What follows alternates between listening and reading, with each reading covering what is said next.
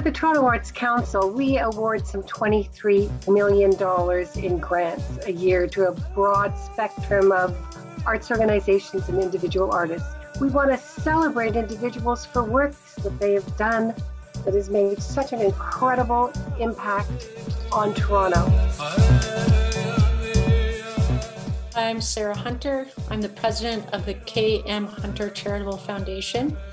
We offer grants in social services, the environment, and cultural sectors, and we give grants to different organizations and sometimes to individuals in those areas. And we wanted to honor my father and his legacy, so we decided to do an Indigenous Artist Award because we had been supporting a lot of Indigenous artists already.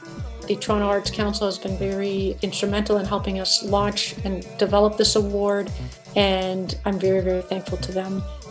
Well, we are thrilled that with the support of the Hunter Foundation, that we can award a $20,000 cash prize to a professional Indigenous artist or a collective. There's also a secondary prize, which is $5,000 to either a professional artist mentor or an elder or a mentee protégée who will be designated by the award recipient.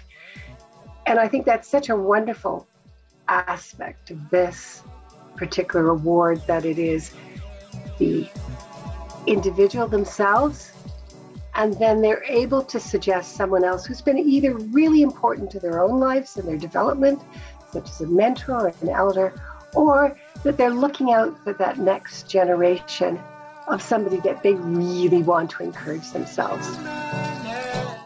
I think Truth and Reconciliation has really helped us understand the kind of trauma Indigenous artists experienced, and now they're able to express some of that history through their art, and I think that's really important for us to hear those stories.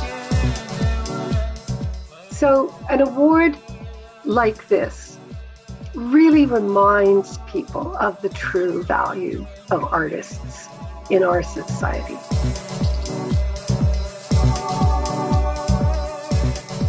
I'm really excited to see what's going to happen in the future with these awards and the kind of impact they'll have. And this is a new chapter for us, so I'm excited to see what the future brings.